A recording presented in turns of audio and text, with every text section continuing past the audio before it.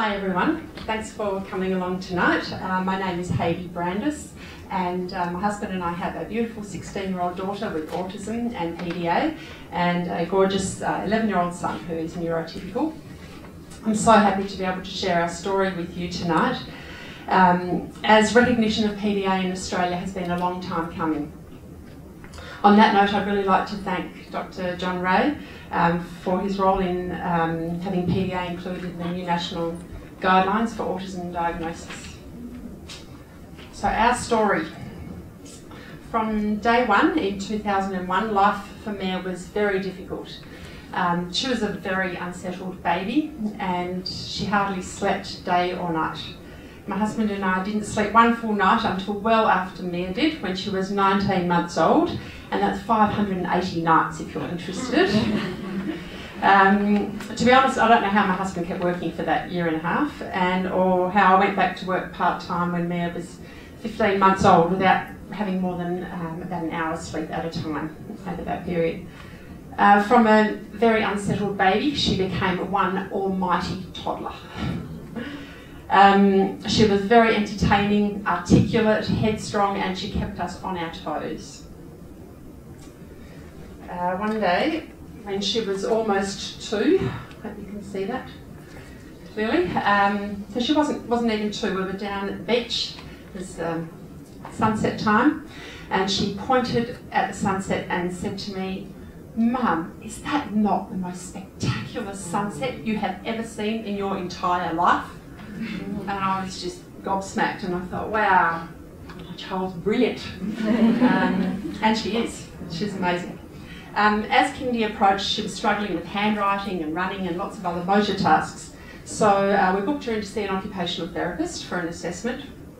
I'm also an OT, but I'd never worked in paediatrics, and I was struggling to make sense of things and manage her behaviour. So the OT suggested that we get a psych involved, so we went to see a psych who's apparently very good at diagnosing autism in girls. So they did a little pretend play activity with some plastic toy animals, and Mia had a little giraffe and the psychologist had a bat, and Mia was giving the little giraffe words and voicing his feelings. And then the psychologist flew the bat down to the table to join the giraffe for a little bit of fun together. And Mia's first comment to the bat was, "What are you doing here, Mr. Bat? Don't you know that you're nocturnal?" And she wasn't even 3 then. She then promptly refused to continue the session, as she knew that it wasn't believable that a bat could be out in daytime. Autism was never mentioned, but that was just the start of a number of psychologists who we've seen telling us to use consequences for her behaviour when she wasn't cooperative. I'm not bagging psychologists, I'm married to a fabulous one, but this was just our experience that I wanted to share with you. I think it illustrates some of the things that John said about the difficulty of recognition. So we were told to use consequences, reprimands, behaviour charts, discipline, star charts, stickers. That was not a success, to put it mildly. Every sticker, every chart, every picture that I lovingly laminated and velcroed and made corkboards, they all ended up in the bin. Mia was not a fan. Perhaps because she made good eye contact and she was highly verbal, very advanced language, so none of the language delay that is sometimes seen in these kids. And she was able to engage in lots of pretend play. Maybe because of that, the other autism signs were missed. There were repetitive behaviours which continue to this day. She had very narrow interests and her communication wasn't actually that reciprocal. She's very good at speaking at people and directing others as well. So by that stage we started getting called in to family daycare, then kindy, then 4-year-old kindy, then pre-primary, got a couple of teachers nodding. And the teachers didn't mince their words. They weren't happy with Mia's behaviour, it was unacceptable and we needed to fix it, my husband and I. She wouldn't join in with groups, she refused to do activities that the other kids were doing. She appeared very bright but she wasn't compliant, and she refused to do any activities that she perceived that she wasn't good at, like sport. She was pretty charismatic and very entertaining, but she dominated the social interactions with her peers because of her need to maintain control. We brought in clin psychs and occupational therapists into the school, and they had lots of great ideas for how to engage Mia and how to assist with her emotional and social regulation. But they were actually pretty much ignored. We bought beanbags and fidget toys and fidget spinners and wobble cushions and all the sensory toys. They weren't given to Mia or used, which we found out later. We were continually criticised by staff and principals and judged pretty harshly by other parents as well. School was an ongoing source of stress. One principal said to us, "You'll never get Schools Plus funding, there's no point in applying." The next principal said, "We all just need to tell Mia to try harder." I thought, oh, there we go, we've solved everything. That would be nice. Actually, after a visit to our local MP, we got 0.9 full-time equivalent funding for an education assistant for Mia. So I highly recommend that as a strategy to get what help your child needs. I probably won't be popular for saying that, but that's okay. That's what they're there for, is to help you. By the time she was 5, my husband and I worked out that Mia was probably somewhere on the autism spectrum. So we joined a very long wait list to see the lovely Dr. Ray. And 15 months later, together with a clinical psych and a speecher, he confirmed that Mia was indeed on the spectrum. She was in grade 1 at that point, aged 6.5. Which meant that we missed out on the FAXIA funding, the Helping Children with Autism package, which provides $12,000 worth of therapy support, but only until the child is 6. So, to me that's ludicrous, because Mia did not grow out of her autism at age 6, and neither does anyone else on the spectrum, as far as I'm aware, and she wasn't even diagnosed till she was 6.5. So I realise that girls are particularly hard to diagnose, for a range of reasons, which I haven't got time to cover, but my understanding is, thanks to an academic group who advised the government that early intervention is very useful from 0 to 6 years old, in their wisdom, they cut the funding from age 6 onwards. They do provide funding for subsidised therapy for 20 sessions over a lifetime if the child's older than 6, but that ain't much. You can use that up in a couple of months. Another difficult thing that happened that year was that her Year 1 teacher said in front of me to another teacher, "It looks like anyone can get an autism diagnosis these days if you've got enough money," which I found deeply offensive. It was 9 years ago and I still remember exactly how I felt, and I just thought that showed a total lack of compassion and support. The following couple of years brought great frustration for us in the form of many psych appointments at $180 to $220 a pop, none of which really achieved anything, as every psych that we saw who were able to help other people. I know hundreds of families with kids with autism, and they do help a lot, but they weren't helping us. They all took a behaviour management approach, and that made things a lot worse. So we really needed one of these. No goals were ever set or aimed for. No time frames were given. It was like we just handed over our credit card. Said, "Here you go, help yourself. Don't worry, we don't need anything back. You keep it." And in hindsight, and I know I sound bitter, but in hindsight, now I realise, they knew nothing about PDA. And so they were operating on the information that they knew about. So, but the major issue that arose was Mia's severe anxiety and her inability, not unwillingness, to cooperate with any requests or suggestions or demands or even attempts at engagement. "Would you like to come for dinner, Mia? My legs don't work." "It's time to get dressed for school now, darling. I'm not going to school, I'm too tired. It's too hot, too cold, etc. Here you go, I cut up an apple for you. I didn't tell you I want an apple. I hate apples," even though she loves them. But just the fact that I was offering it to her actually caused her stress and anxiety. Life became something of a battleground, pretty much 24 hours a day. She developed severe anxiety at age around 7 or 8. And that was after years of feeling highly pressured and stressed both at home and at school. And her academic performance went down, her anxiety went up, and her self-esteem went down. We really couldn't leave the house as a family. She really needed one-to-one attention all the time. If we tried, it was always ended in severe distress, to the point where she got very agitated and ultimately could become aggressive if she felt deeply anxious. We pulled her out of school. That was one of the local public primary schools where she'd been for 5 years. We tried homeschooling for 6 months. I'll take my hat off to the homeschoolers that I see in the audience. We lasted 6 months and it wasn't successful.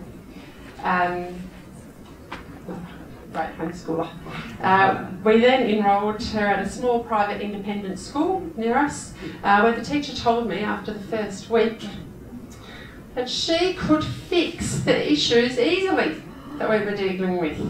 And believe me, taking on someone with PDA with the attitude that I'm bigger than you and you have to do what I say, that ain't going to work at all, and you end up with a whole lot more problems. So things got a lot worse, and we had to withdraw her because we had daily school refusal at that point. Again, Mia still talks about that teacher and remembers the way that she was treated, and I was treated by that teacher, and this is 6 years later. By coincidence, at that time, my sister who lives in Melbourne mentioned to a friend of hers who works at an autism school overseas that we were having trouble getting Mia to comply and cooperate with just normal, everyday activities. Just mundane things, not really stressful events or demanding activities. Just brushing your teeth and putting your clothes on and trying to get outside the front door. So this lovely lady said to my sister, "That sounds a lot like pathological demand avoidance." My sister called me and I went straight to Dr. Google, as you do, and I was floored. This is what so many PDA parents describe as their light bulb moment. And we've all independently said that of each other. When I got onto the internet, I just kept finding that there's a light bulb moment. Wow, finally finding something that describes and explains your child. I was really blown away. I watched a few YouTube videos, which I showed my family, by a parent called Neville Starnes in the UK, and I felt like he had been living inside our house for 9 years, which is a very strange feeling. And I discovered that there was going to be a PDA conference in Manchester in a couple of months. My amazing mum, my mother-in-law and father-in-law looked after Mia, who was 9, and my 4-year-old, for I think it was about 8 days while my husband worked. And my incredibly wonderful father not only funded the whole expedition, but came with me to England to learn more. I promise I'm going to cry. I'll be forever grateful for that trip. It was life-changing for all of us. And in Manchester, I learned for the first time that we weren't alone. Sorry, Anne, now I've got yours. There were hundreds of kids like ours, thousands all over the world. There were 400 people at that conference, and I think that was the first PDA conference. It was just a whole new world, and I realised why we'd been feeling like this for so long. We discovered why the strategies that we've been trialling for the last 6 or 7 years, which seemed to work well for other kids on the spectrum, weren't working for us, and they actually made things significantly worse. By giving her direct commands and timetables and visuals and routines and consequences, using timers and all the things that everyone had told us to do, we were giving her little or no choice, no control, no flexibility, no understanding of her intense and constant anxiety, which must have been so awful for her.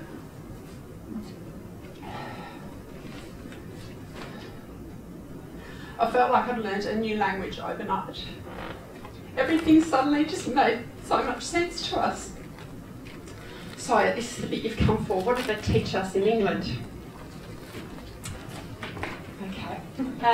What works really well for us is humour. And Mia has an absolutely brilliant sense of humour. And the ruder, the better. So that really breaks the tension, diffuses things. And my husband's much better at this than I am, but it helps so much when things are starting to go pear-shaped.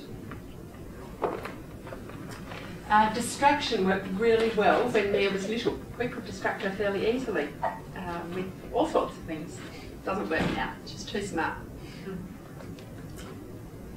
These are key things: reducing, disguising your demands, and giving indirect demands. Is probably sounds, you know, a bit aggressive, but it just means requests, any sort of engagement with them. So basically, reducing everything non-essential, and that's really hard to do, especially when you're parenting another child at the same time. It doesn't have PDA. So throwing everything out the window that you thought that you should do and be as a parent, and everything that you expected of that child, and just picking the key, most important things, deciding what they are and sticking to those, and let everything else go. Using indirect demands, and I think Anne and Jo will talk about those as well, but we found when she was little, playing dumb was really helpful. Oh, I can't figure out how to do this. I wonder if anyone else knows how to do it. But that type of thing worked really well. Again, doesn't work anymore. She turned 16 this week, so it's pretty clever for us. Depersonalising demands. That might be another slide, sorry. By blaming other people, we find that's really helpful. You know, Dr. Ray said, we have to do this. It really helps to blame other people and not being the bad guy yourself. Ignoring unwanted behaviour, and we get lots and lots and lots of unwanted behaviour. Try and ignore it. Appealing to them to help you if they're in a good mood. You never know. Working in collaboration together as an alliance and using we language. You know, let's try and solve this together. I sometimes feel like this poor fellow here, and I think flexibility is so important, that we are able to be flexible around their needs. They are not necessarily able to be flexible around ours, which we often expect of children, to just do what we say because we're the parents and the boss. We need to be flexible around them. Other things that are helpful are to provide warm and quiet reassurance. Is a calm and neutral body language and voice. I find very difficult. I have Mediterranean blood. It's very difficult to be calm and relaxed and neutral when you're feeling like, you know, your blood's boiling. It's very hard to do. Building your relationship together when things are going well is critical. John mentioned the importance of that relationship for success at home and at school and otherwise.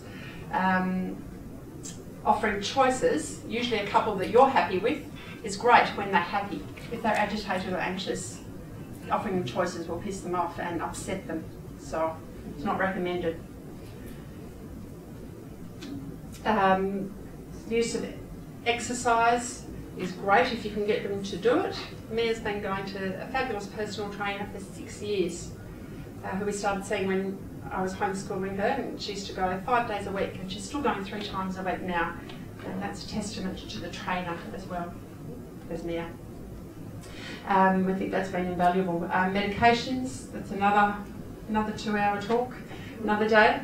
Educating all the people around you about what works and what doesn't work with your child or student. And just sharing PDA strategies with others. Very useful. One thing is, if you can help it, never say no or you can't, because that just sets them off immediately. You need to find other language to get around that. That's just an instant red rag. One of the most useful things that I learnt in England, and this comes from the Christie book that John mentioned, and that's the concept of tolerance and demand dials, like speedos. And it's absolutely critical that these match. So what this relates to is the demands placed on the child by the parent or teacher or whoever's working with them. So the level of demand that goes up and down, and the tolerance of the child to those demands. And if the child's tolerance is up, they're happy, they're relaxed, low arousal, not particularly anxious, you can in fact engage them much more and get much more out of them, which is really critical at school. But if they are highly anxious, agitated, and shutting you down, being really uncooperative, you need to wind this right back, or you're going to have a big clash. Absolutely critical that those two match. So learning about the strategies to try with a child with PDA, and that was the only book that existed at the time when we worked out that Mia was somewhere in this area. I read the book, went to the one-day conference in England, and I came home and things were not perfect, of course. It has taken us years to get the hang of all the strategies, and in fact we're still learning every day. As I said, Mia just turned 16, and we are changing and learning every day, because one of the really frustrating things about PDA is that what worked yesterday didn't work today. But it might work in 3 months and it might work in 3 years. So you need to have a whole toolkit available to try different things. But I feel like, and I know other parents feel like this, you're constantly dancing, trying to work out which steps are the right ones, what music's playing today, and the speed of the music changes, and the lighting changes, and the venue moves, and the time of your class, your dance class got changed, but no one told you. They just feel like that all the time, chasing around. It's a constant juggle, and it sometimes feels like you're walking on eggshells that have been perched on the top of a volcano. It's not much fun. It's really not easy for anyone, especially the child with PDA. And of course, all the people who love them and work with them, you, your partner, siblings, extended family. And then if you throw in a bit of financial stress, or maybe your relationship's not going too well, or you're already separated or divorced, maybe your job's not secure, all the normal relationship stresses, any health worries, ageing parents, midlife crisis here or there, and boy is life challenging. There are 3 other issues that I really would have liked to have covered today. One is schooling, and by the way, my daughter now goes to school full-time. She's been at another independent school for the last 5 years. She started very part-time and gradually increased, and she has full-time support at school. She's in year 10. And the second one is the impact of PDA on siblings. Again, another whole workshop. And also the dreaded teenage years, which, yes, I won't say anymore. So again, another whole topic, but very, very difficult time. Now for the juicy stuff. How do you cope as parents? And I know health professionals may still enjoy, or education professionals may still enjoy some of these ideas. I think they're good for everybody. We've put these lists together for you, which are in your handouts. I've put a few pretty photos up here for some ideas for you. These come from us and from the Australian PDA Facebook page and other international pages as well. People said, I asked the question, how do you cope? And people said they garden, they walk the dog, this is me at the top there, volunteer work, going bushwalking, reading a book, red wine. The last one, I wasn't sure about that picture. I thought people are going to suggest that I'm saying clean your house for therapy, but I'm not. I'm going to say get a house cleaner. If you can afford it, absolutely get a house cleaner, lifesaver. Other things that people have said help are going back to work, being part-time, running, antidepressant medication, listening to music, taking up a hobby, or returning to an old hobby like quilting, this person, yoga, listening to audiobooks, having healthy meals delivered, one person said, which I thought was a great idea, getting Netflix, getting out into nature, and counselling, support counselling. And I've qualified that a bit in the handout by saying, please see a qualified psychologist who's doing evidence-based therapy with you. I won't say anything else. I won't be contentious. One more quick one. If it's hard to get, it's hard to find. If you can get funding, get it. It makes your life a lot easier. If anyone's got any funding questions, come and grab me afterwards. There is funding available, but it's tricky. Okay. We've also given you a list in your handouts there of useful resources, books, videos, Facebook groups, blogs, upcoming webinars, which I hope will be helpful. So please, please, please give yourself a day off or a few hours off every now and again. Read some of this material, watch a YouTube video, learn something. We can all just keep learning all the time. There's always something you can do to help. There's some great interviews online. There are fantastic blogs of adults with PDA and also parents of children with PDA. There's loads of them. Some of them are referenced on your handout. Anne Rhodes has put together a fabulous ANZ PDA website, which she'll tell you more about briefly.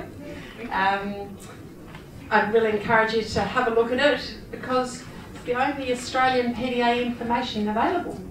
And so it's wonderful that she started that. Please join the PDA Australia page on Facebook. We've got 560 members, it's a really active and really supportive group. And I also wanted to acknowledge Anne, who's been on a one-woman mission to educate the entire country about PDA. She's doing phenomenal things. She's written to so many people, and she's making great inroads into raising awareness of PDA in professional circles, and I'd just like to acknowledge her for her enormous effort. I just want to remind you that when kids are least lovable, that's when they need your compassion, your understanding and your love the most. I'd encourage you to educate yourself with as many strategies as you possibly can so that you've got that toolkit ready to go to give you the best chance of supporting your child and surviving. And I also really think it's worth stopping every now and again to reflect and see if there's been some positive changes over time, because it's really easy to get bogged down in every tiny decision, dancing backwards and forwards all day, every day. You sometimes forget to celebrate those positive things. And a friend actually told me to say that in here, which I thought was great, because she said to me, don't forget, your beautiful daughter is a very talented artist. She's planning to study animation at uni. She speaks and reads Japanese fluently. She has an incredibly razor-sharp wit, which is just fabulous, and she brings us great joy. My take-home message that I'd like you to remember, because apparently people remember one thing, this is me. First chocolate, that's not actually what I want you to remember, but what I really want you to remember is when you are struggling, stop. Drop everything. School, therapy, activities, going out, everything. Just stop. Take a long, slow, deep breath. Like me. Actually, I forgot the most important thing. The most important thing to stop and drop is your expectations. Take a breath, read or watch or listen to something about PDA, pick a strategy to try and start again. I'd really like to thank Taryn Harvey, Mary Butterworth, Lisa Dockery and Teresa Presilio, I said that right, from DDWA, and Maxine, thank you, for their support in hosting this seminar tonight. I'd also like to thank my incredible husband for his unlimited patience and support, my parents and my parents-in-law for everything that they've done to help us on our journey. Finally, I know that it wasn't easy for some of you to get here tonight, so thank you for making the time and the effort. I really hope that this has been helpful for you at home or at work. Thank you very much.